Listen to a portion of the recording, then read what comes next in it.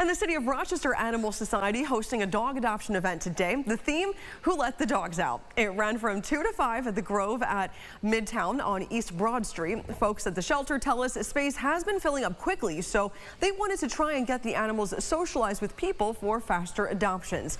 Not only could interested pet owners adopt on the spot, but they also had the option to sign up to become foster homes. We really hope you guys come out and check out the animals. We have amazing animals in the shelter, and all they need is a little love, and I'm sure they will bring plenty of joy to everyone's life. So. And in addition to all of the furry friends, the society held a bar crawl featuring live music and several local businesses.